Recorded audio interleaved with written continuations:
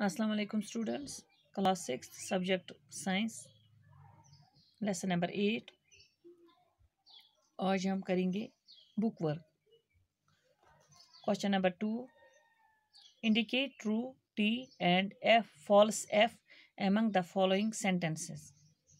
Number A part, the movement and locomotion of all animals is exactly the same. False, यहाँ पे false आएगा। The cartilages are harder than bones. False, ये भी false है। The finger bones do not have joints. False. The arm has two bones. True. Cockroach have an outer skeleton. True.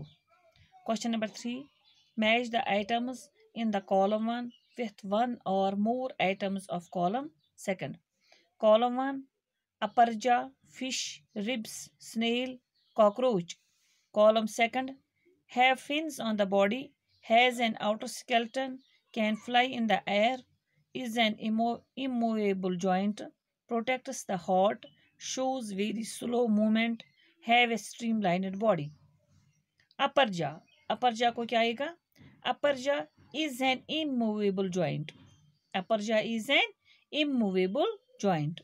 Fish have fins on the body. और ये भी आएगा इसके साथ, fish have a streamlined body. Fish have a streamlined body. Ribs protect the heart. Ribs protect the heart. Snail shows very slow movement. Snail shows very slow movement. Cockroach has an outer skeleton. Cockroach has an outer skeleton. और दूसरा आएगा इसके साथ, cockroach can fly in the air. Cockroach can fly in the air. और दोबारा मैं पढ़ूंगी यहाँ पे। Question number 2, indicate true T and false F among the following sentences. A part है, the movement and locomotion of all animals is exactly the same. False आएगा। The cartilage, number B part है, the cartilages are harder than bone. False, क्योंकि cartilage hard नहीं होता है, वो नरम होता है। सी पार्ट है, the finger bones do not have joints. बोलते हैं फिंगर बोन्स जो होते हैं उसमें जॉइंट्स नहीं होते हैं, लेकिन ये गलत है, ये फॉल्स आएगा यहाँ पे। The arm has to bones. True, और आर्म में दो हड्डियां होती है, वो ट्रू है। नंबर ई पार्ट है, cockroach have an outer skeleton. True. Match the items in column 1 with one और मोर items of column 2. Column 1 and column 2. Upper jaw is an immovable joint. Fish have fins on the body. उसमें fins होते हैं।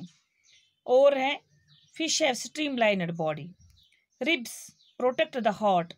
ये heart को protect करता है, ribs. Snail shows very slow movement. उसकी movement slow होती है, वो आहिस्ता आहिस्ता चलता है, snail.